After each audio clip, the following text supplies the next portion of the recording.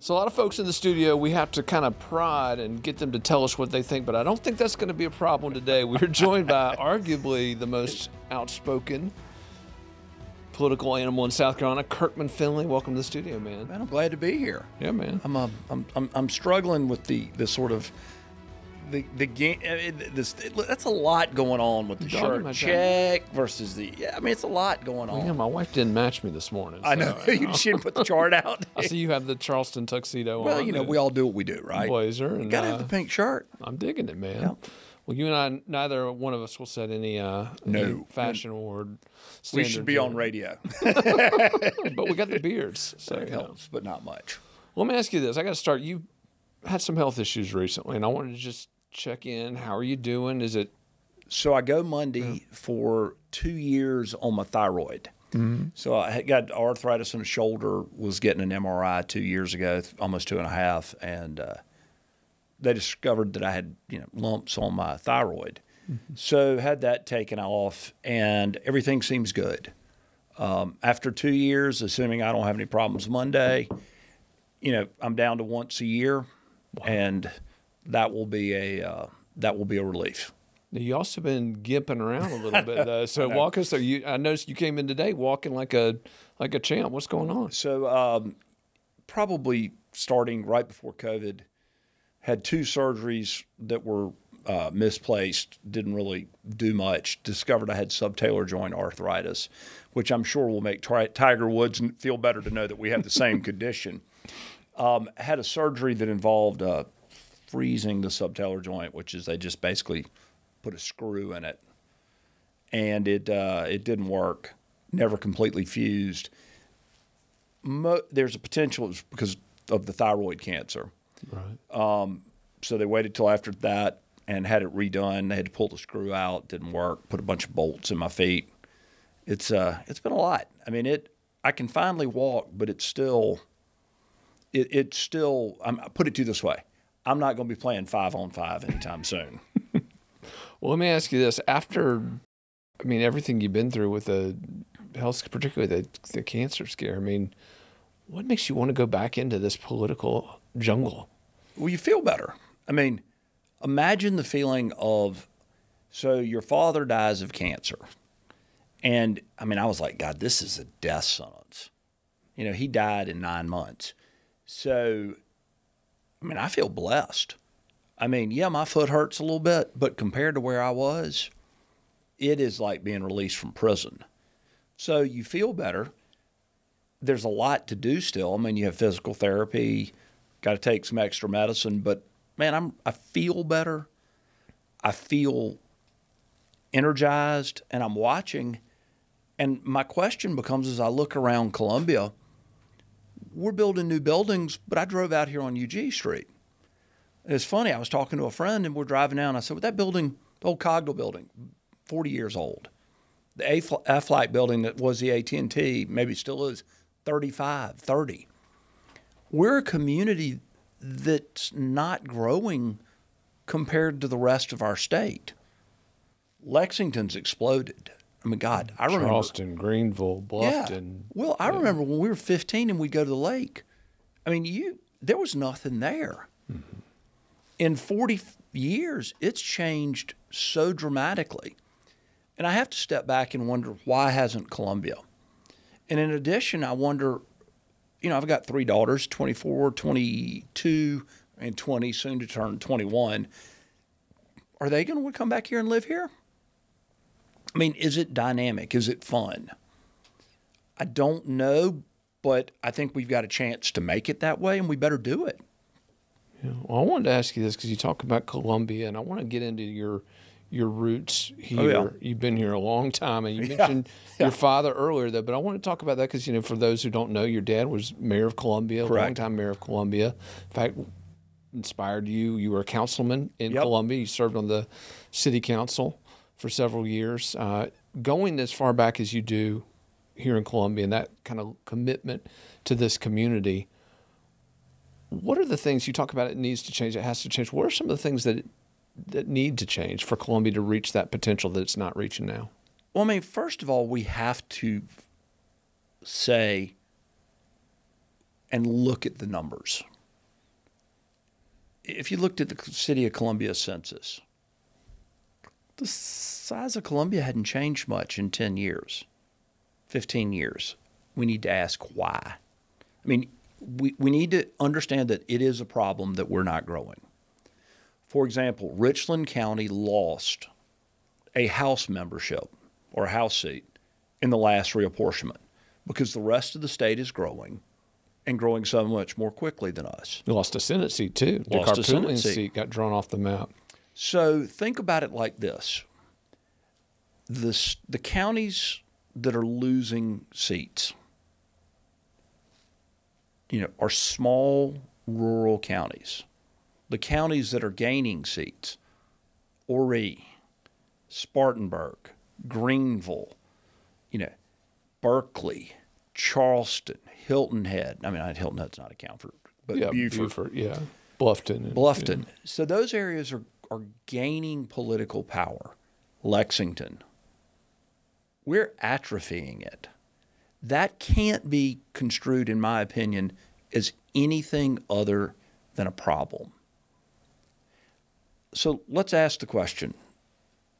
30 or 40 years ago, we were considered the most important or the second most important city in the state.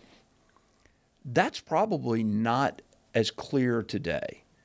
So the question is, I don't really hear people comparing us to Charleston much anymore. But that's fair. The ocean doesn't touch Richland County. But compared to Greenville, it's a very different feel than it was 20 or 30 years ago. And this has been, unfortunately, a problem for our city every 30 or 40 years. I mean, originally it was Atlanta we were competing against, then Charlotte, then, Charleston, Greenville.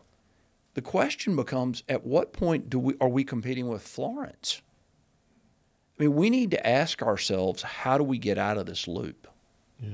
Well, and obviously the governor of South Carolina, Henry McMaster's from Columbia, but as you know, Correct. Having spent time in the legislature, the governor's basically a freshman backbencher in the House in terms of power. The legislature is where the power is. The legislature is but where his base isn't Columbia. Yeah. I mean, let's be honest. To some degree, if you are a strong Republican governor, and Henry is a strong Republican governor, you're drawing your power not from Richland County. You're drawing it from Lexington and Kershaw and Greenville and Spartanburg. And again, just like we're atrophying people, businesses, we're atrophying political power. So who is Columbia's voice right now in the legislature to try and restore that balance? Well, let me put it to you this way. Let's think about it like this. In 1986, when my dad, I think, was mayor for the last time, if Lexington Medical had wanted something to the detriment of Richland Memorial, he would have gotten an MG2, the old Crown Vic, municipal government 2, and driven straight down Main Street to the General Assembly. And they would have thumped the Lexington, Republicans back across the river. Today, it's 180 degrees different. Mm-hmm. No one... I mean, every constitutional office except one, which was appointed by Henry, which is odd, are Republican. Every elected official in our state is Republican. Both senators, U.S. senators, 6 out of 7 members of Congress. So we're out of step with the rest of our state. And it shows in our ability to gain power and influence in the General Assembly, which unfortunately for Columbia, because of USC, the fort, city, county, state, federal government, and hospitals, is incredibly important. Yeah. Well, I wanted to ask you about one of the issues that plagues Columbia and the crime issue, and I wanted to bring this up because folks who have followed FITSNews know that we've been very aggressive on judicial reform. They know that we have been carrying this torch for several years. We've been really putting pressure on lawmakers, but what a lot of folks don't know, you're the guy that first educated me that this was a problem. And it was a case in your district back in 2013, the story of Kelly Honeywell. You remember this story? I do. Judge let her killer out much earlier than he should have been. Never should have been on the street. And if you were to ask law enforcement in a quiet moment away from a camera, I think you'd discover that many of the people who terrorize our community are the same group. It's not a wide group, it's a very narrow group. And that group is caught frequently for the same infractions over and over again and is never really put in jail, certainly not for the extended period of time that they could be. So, for example, if you get caught possession of a firearm, certainly by the second offense, you can be put in jail for a year. Judge needs to decide to do it. Mm-hmm. And there is enormous pressure not to. From the Todd Rutherfords of the world, from the trial lawyers? Just enormous pressure. I mean, it's wide-ranging. Mm-hmm. So my question is, it's wide-ranging, but it's not deep. Let me make sure. I don't want anybody to be confused. I'm not saying that 60% of the voters in South Carolina want repeat gun offenders on the street. What I'm saying is that a segment of the political structure does not want them put in jail for whatever reason. Mm-hmm. You take those guys off the street, many of whom are young. You do two things. Number one, you help that issue in South Carolina. In other words, violence, and especially violent crime. There are entire neighborhoods that you help. Mm-hmm. But number two, you give those guys a chance to turn their life around. They're not doing it now. Mm-hmm. We got to go out and deal with it. We've got to, when we catch them, put them in jail and keep them there. And judges have to be willing occasionally to hand down the maximum sentence. Well, I wanted to ask you about that because one of the things that you challenged me on, and again, I got to blame you. You're the one that turned me on to this whole issue. But one of the things you've challenged me on is as we debate these various reforms, popular election, gubernatorial appointment, some sort of hybrid, or just tweaking the legislature's current selection method, one of the things you've always challenged me on has been, do I really care about the process or do I care that the outcomes are fixed? And you pointed to a few outcomes just recently. Obviously, yep. Bentley Price getting thrown off was one of them, but there were others. Yeah. I mean, former legislature running, who was coasting until all of a sudden somebody basically said, what are we doing here? This is James Smith, the former House Minority Leader, former Democratic gubernatorial nominee. Your words, not mine, but... And he was a lock. He was a shoo-in. You're right. And this candidate, as stuff started to come in, was told, get out. Get out. Do not. And the General Assembly voted no. That is the most important thing that people come to me. We need a different selection committee. Okay, we do. Great.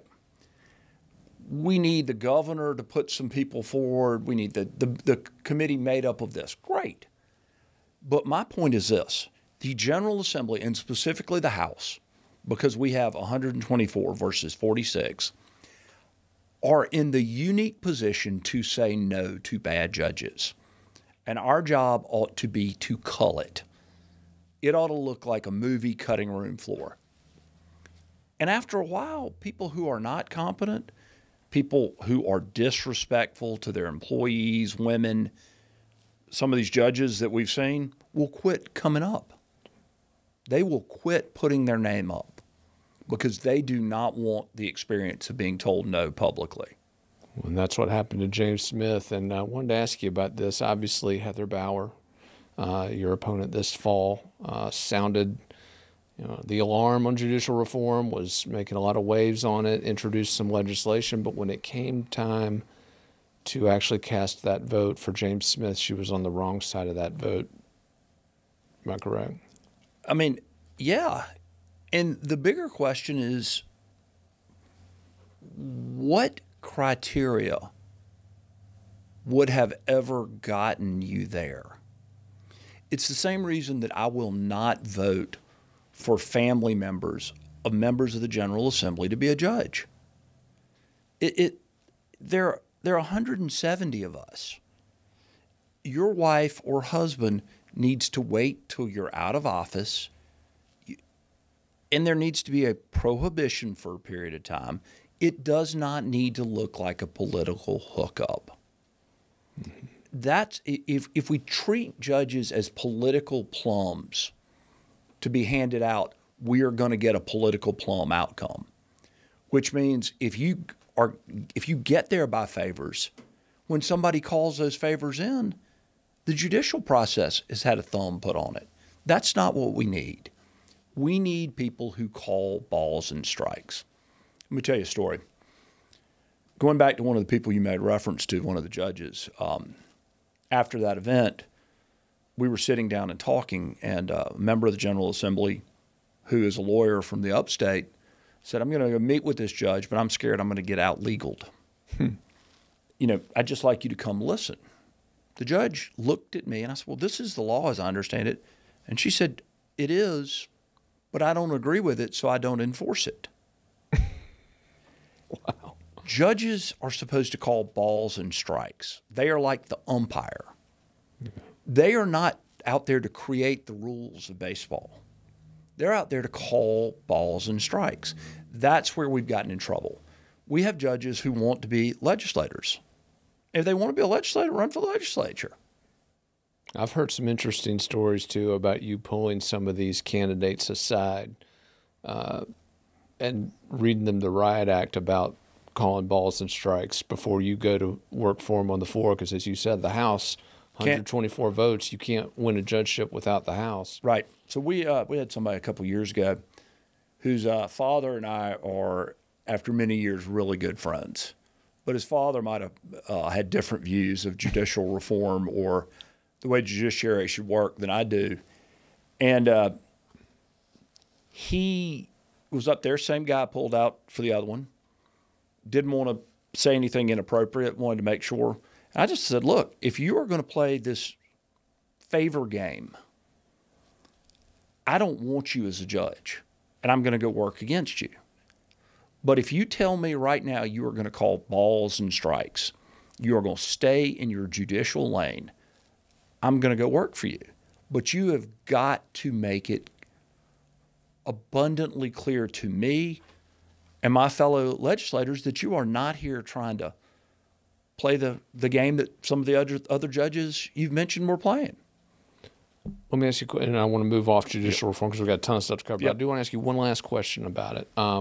As you look at what happened this past legislative session, whether it was the defeat of James Smith or Bentley Price getting thrown off the bench, do those things matter more as far as long-term impacts on the process, or does the bill that passed reforming the Judicial Merit Selection Commission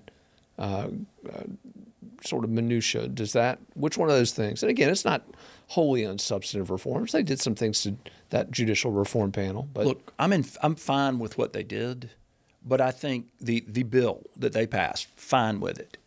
But that is a secondary solution.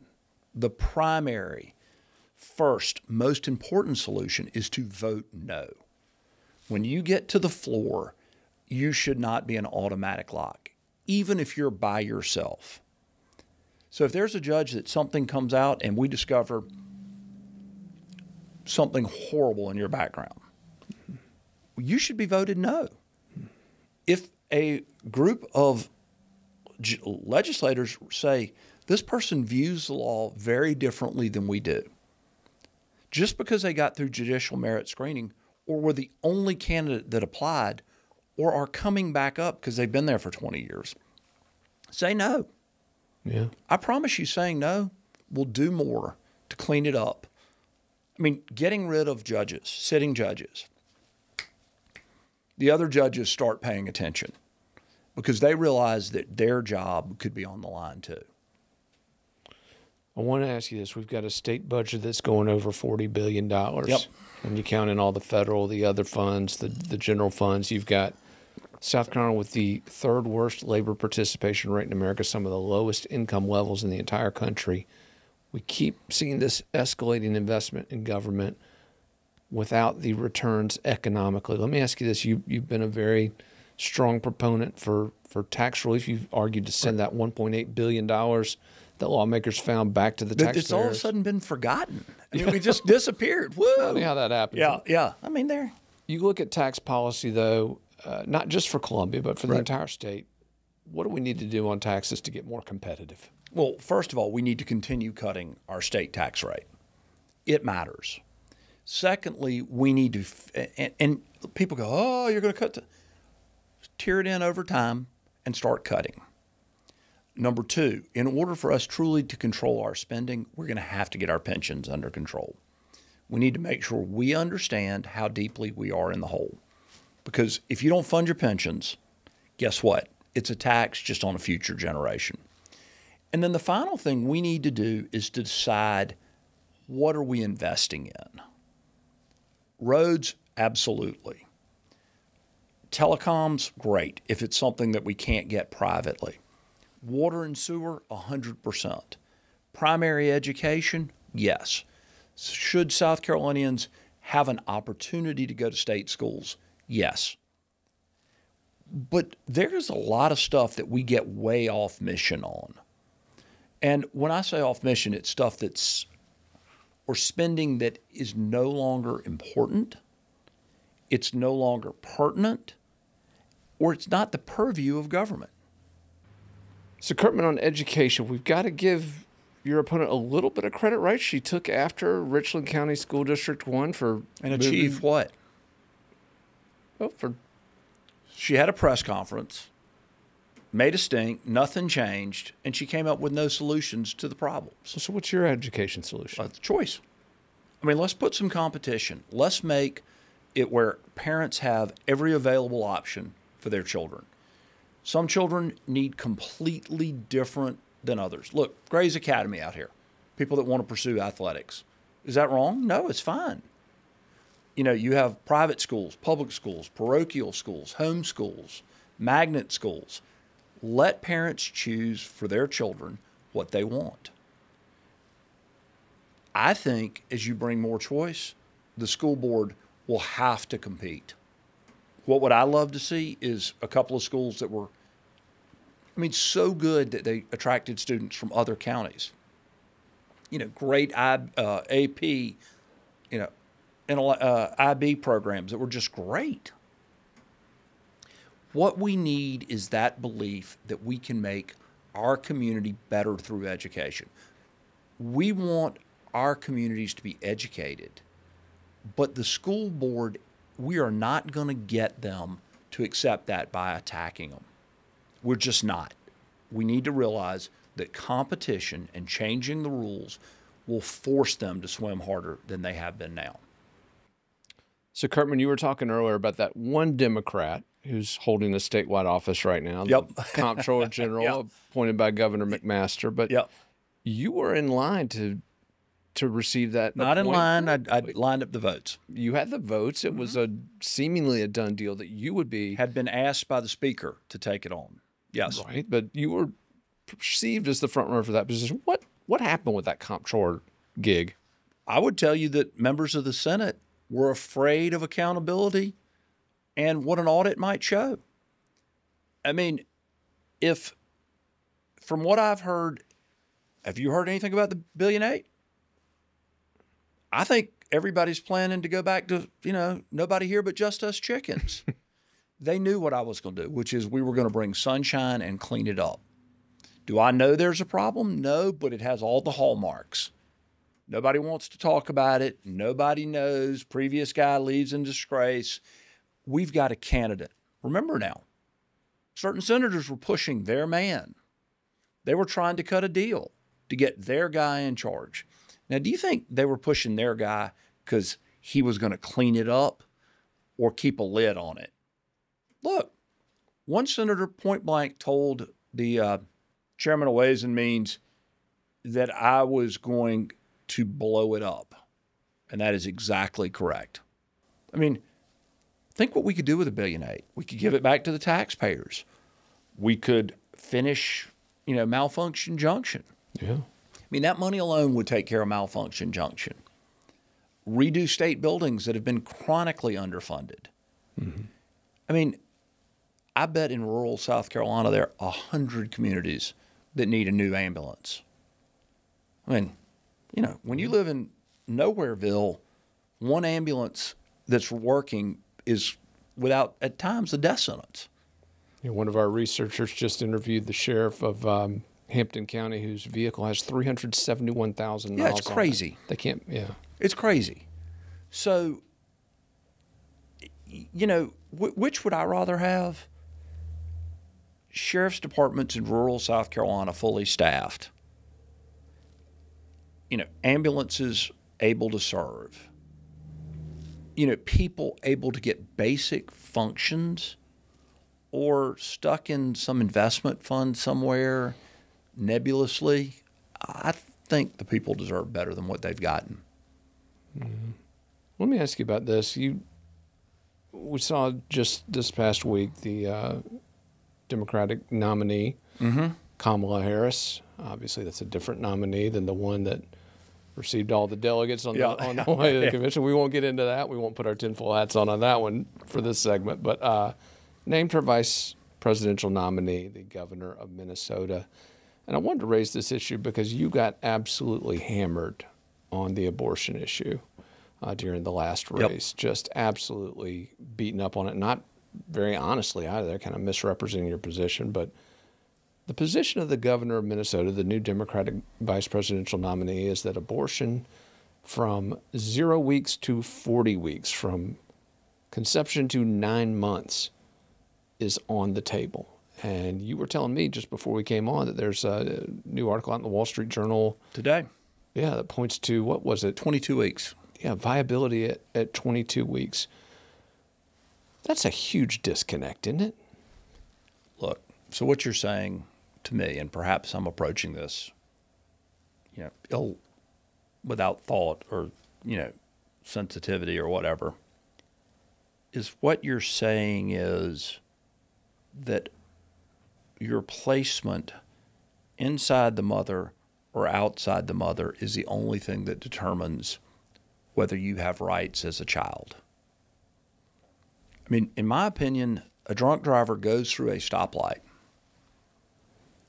and hits a mother who is 24 weeks pregnant, kills the mother and the child, that's double homicide.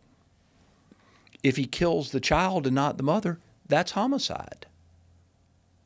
I mean, it's just, it's that simple. Mm-hmm. So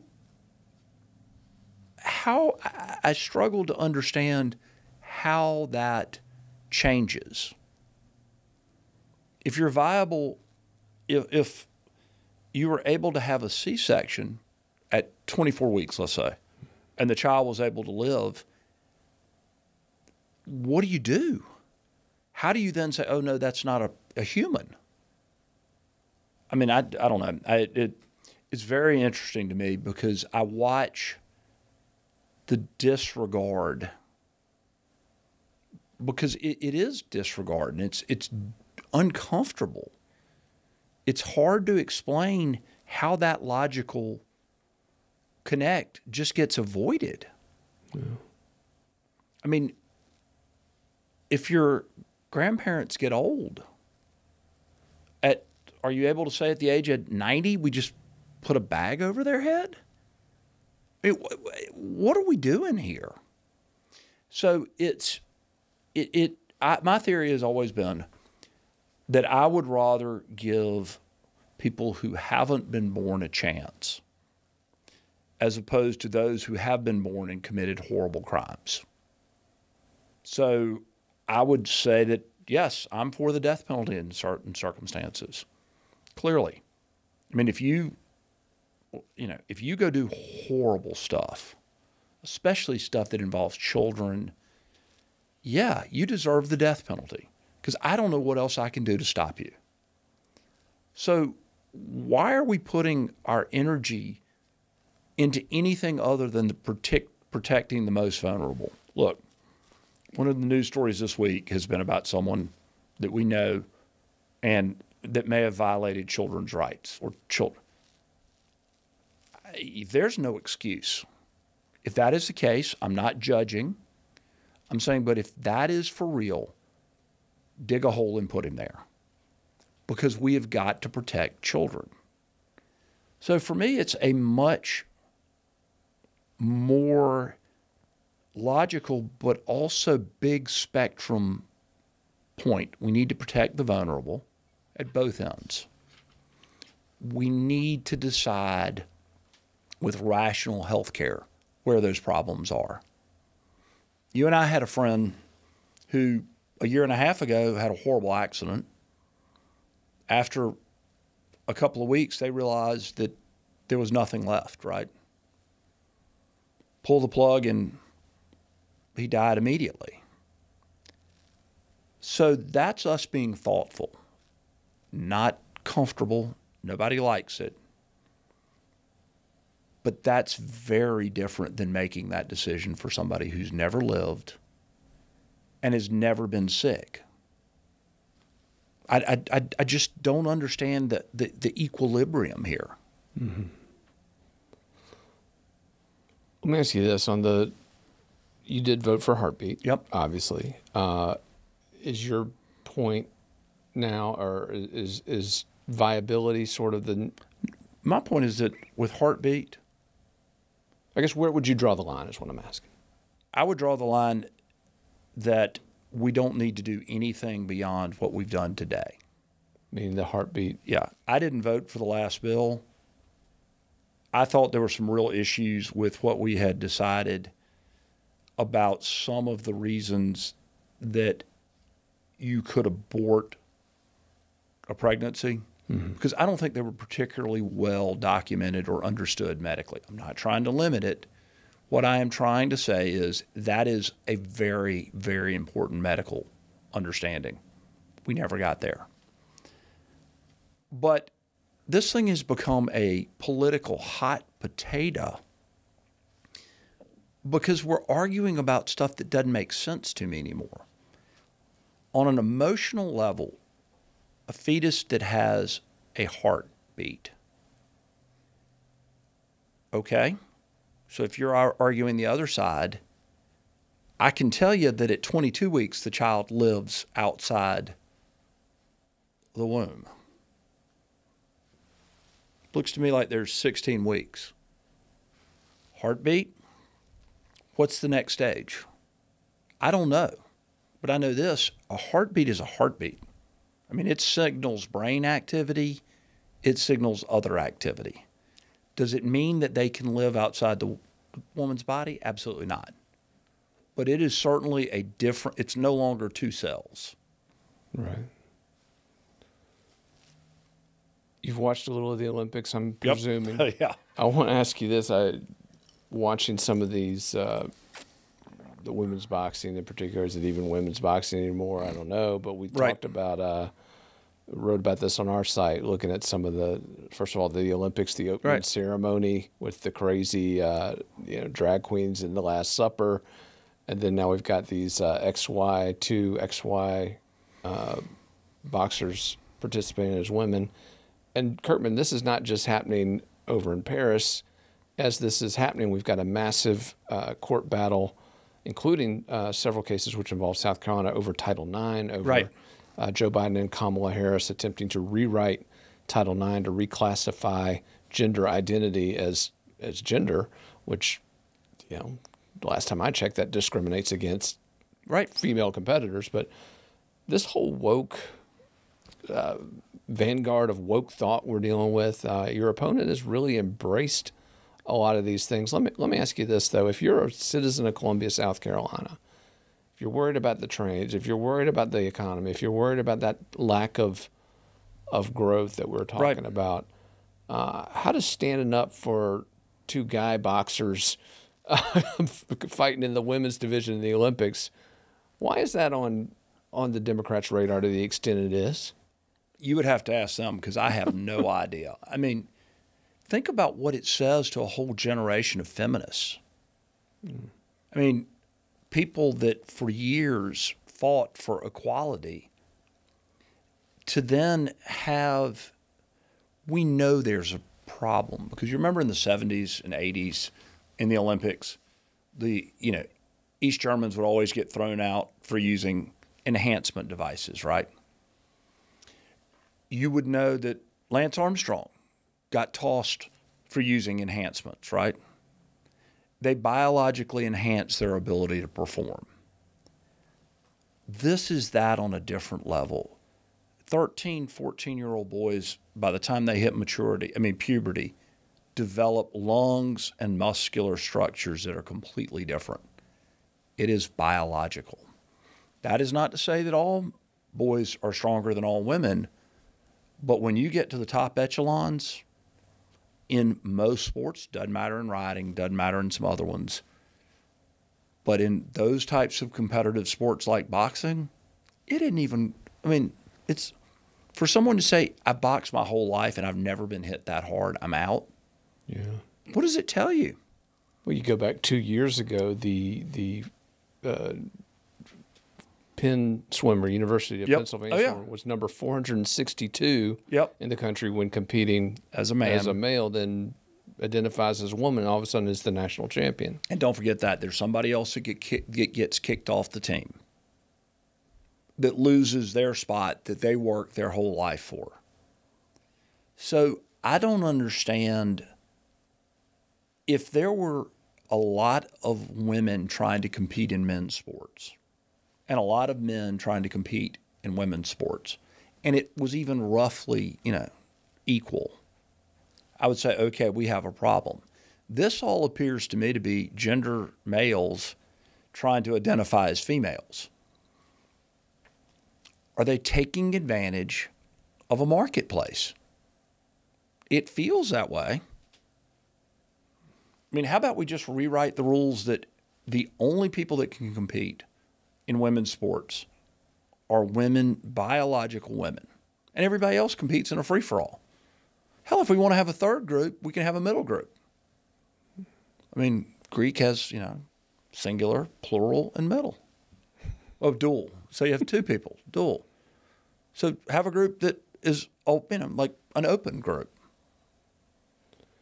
So you're a guy that doesn't hold back on expressing opinions. You're a guy who doesn't hold back on telling people exactly what you think. Correct. Your colleagues in the legislature have been very clear that you're the most blunt guy they've ever worked with. I wanted to ask you this, though, because you tell people the truth, whether they like it, whether they don't like it. But there was recently a story in the state newspaper, and I was shocked to see this because the state newspaper, I don't know if it's not really hard on Democrats the way it is. You're telling me Tucker Carlson in the editorial? Right. He's not, no. He's not leading the editorials.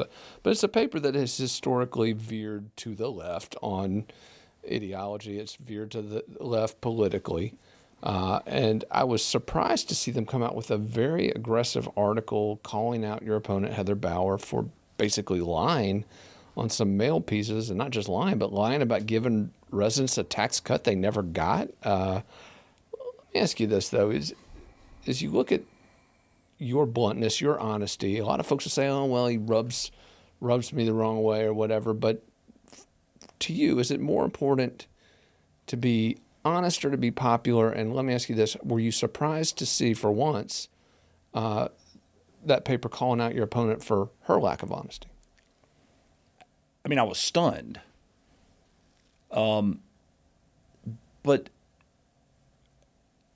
I think it was a trend that if Joe would do once a week would help politicians in general. It needs to be a little less gotcha, and it needs to be a lot more factual. Pointing out factual inaccuracies matter. $1.8 billion unaccounted for is what I would call the big whopper of factual inaccuracies, right? Where do you put that on your audit? We got $1 billion. Is that a footnote? Is that a sort of a question mark? And our unwillingness to address it's the problem. So, yeah, my comment would be taking credit for stuff you haven't done is terrible. Why do it? Why get involved? Why tell the voters that they're getting a tax cut when you aren't? It just doesn't make any sense to me. Yeah. Not what I would try to do. Yeah. As you look at this upcoming election, obviously there's going to be a ton of these issues that are at play. Yep. to you, what's the one that's going to be driving your message? What are you going to focus on as far as when somebody comes up? Who can make Columbia the best? Who can? You got to have a dissenting voice. You got to have somebody who can go work with leadership to make the state appear. Columbia needs to realize that there are bigger fish to fry locally. I would tell you that I think abortion and abortion law in South Carolina is settled. And by the way, it was settled when I wasn't there. So to be clear, my opponent lost on her primary issue. She did not put up 500 amendments and stall the process for 4 days, like I think she threatened to do. She did not lay down in front of the train. She lost. So how is she going to impact the outcome on that issue at this level ever again? I would argue that the next bill that comes up is total abortion ban. How is she going to impact that? They've already ignored her once. I'm not going to vote for a total ban. She and I would have, you, me, and her will have the exact same impact on that discussion. And by the way, I don't think you're running for office, do you? No. So the point is, anybody who is casting a ballot in this election, and abortion is the litmus test, that you're not getting anything. That ship has sailed. That ship has sailed. It's over. It's done. Yeah. The only thing that you might get is worse, from your perspective, if you are an advocate of abortion. Yeah. It could probably get worse. I'm not going to vote for it, but neither Heather nor I will be the vote that stops it. That's true. So the question becomes, if you can't impact that, I mean, you got a better chance of hitting the moon with a rock. Let's move on to issues that matter. Mm-hmm. You know, the judiciary is going to become more conservative. It just is. They're more conservative voting. In the House, getting money out of the budget, I clearly know more about that than she does. Mm-hmm. I mean, I find it interesting that we were able to get $5 million for Columbia for railroad tracks. I mean, and that's what's so important. It's a Columbia issue. It is a statewide issue. It doesn't benefit just one person. That's what my focus on is, making Columbia, the Midlands, our region, where we live, better and stronger. I mean, I helped Nathan and those guys work on the path, the trail, because it matters. We're an interconnected community. We don't live on an island. House District 75 does not survive without the rest of the city and the rest of the state. And by the way, I do also want to point out that while you are a blunt individual, you're also very available to folks. And I think did you bring this flip phone? Oh, yeah. I keep hearing, well, you got to flip it, man. Oh, man, no. The flipping is cool, but that's the sound you like. That's the 1990s technology. No. Mid-2000s. Okay. Early 2005s, 8s. You give yourself a little credit there. Yeah, man, come on, baby. I never had one of those. What were the ones you wrote on? The Palm? Never did the that. Trios or what? I like the BlackBerry. There you go. Funny story. We had a friend who passed away about 13 months ago, and he like I was an advocate of the BlackBerry. So they're trying to get all the pictures off his BlackBerry, and I get this call, "Hey, do you have an old BlackBerry?" I'm like, "Of course I do." And they're like, "Well, we can't. His battery won't work. Can we have your battery?" I'm like, "Sure, but don't bury him with it." And so got all the pictures off of it. All's good. I mean, within the confines of it could be, but I'm ready to go back to BlackBerry. Well, I hope for the sake of the folks in Columbia, you're ready to go back to that State House, Kirkman, because it's one of those, like you said, the city has not had a voice there for some time. And, you know, you hate to say it, but look at who is advocating to help me, the Speaker, the Chairman of Ways and Means. One of the high-ranking Democrats at lunch on Monday told me, he goes, "Kirkman, you got more reach into Ways and Means today than any of us do." And he serves on the committee. I mean, it's what are you willing to do? So we're going to see Make Columbia Great Again hats anytime soon? You know, I was thinking about it, but you got your hair's too good for that. No. I like it. But maybe I could get it on tinfoil. Got to get the tinfoil. No, but we're at a point where we got to decide as a city where we want to go. And I think where we want to go is a city that's livable, comfortable, safe, and with great education. USC's getting better. How do we make the rest of the city better? We got some challenges. I mean, the weather's occasionally a little rough, as we see. But how do we do that? Yeah, a lot of ways. So how about you? You going to have any more kids? Oh, man. Come on, baby. I'm the one asking the question. No. Come on, Will. We got to turn the spotlight around. No. Hey, man, I'm going where I'm told. You know, although the Attorney General did tell me not long ago that, you know, if I felt like I was the victim of sex slavery, I could reach out to him and get some relief. Yeah. But no. Well, did you tell him it wasn't just sex? Yeah. You just do as you're told all day long. That's the story of my life, man. But you know what? Happy life, happy wife, happy life. That's how long we've known each other for what, 20 years now? 25? Yeah. And it's been, you know, what we see now, at least in my opinion, is a group of people operating on snippets of information that aren't focused on the big picture. Mm-hmm. And I've never seen it like this before. Yeah. But I guess that's where we are. Nobody likes the facts. They all like the statement, the political, you know, angst. Yeah. It's weird. Well, we don't tell each other the truth anymore. I think that's part of the problem. You know, there are times I'll say things that get people's lather up, you know, and they'll block or cancel, or, you know, we all shut down things we don't want to hear. But let's take a real easy one. South Carolina's growing, right? Leaps and bounds. And it's people moving out of states that are traditionally blue moving to a traditional red state, right? So what it means is in the competition for population, we're doing a good job. Yeah. If you want somebody who understands how to make our state better and appeal to others, I'm that person. If you want somebody who understands how to bring that state, that blue state mentality that is driving people out to our state, she's that person. I mean, it's that simple. It's what do you believe in?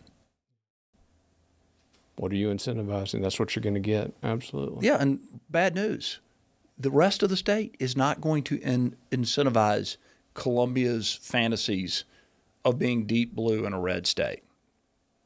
They may tolerate it. They may laugh about it, but they aren't going to pay for it.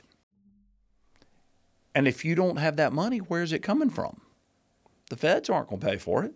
Tim Scott, Lindsey, the 6 other Republicans, they aren't. It's a very interesting approach. Well, Kirkman, man, I appreciate you coming down. I appreciate you taking the time. Absolutely, man. And obviously, this mic always on, always open for you. We love the blunt takes, man. Keep them coming. Yeah. Kirkman, Finlay, everybody, let's get you back in soon before this election. Thanks, sir.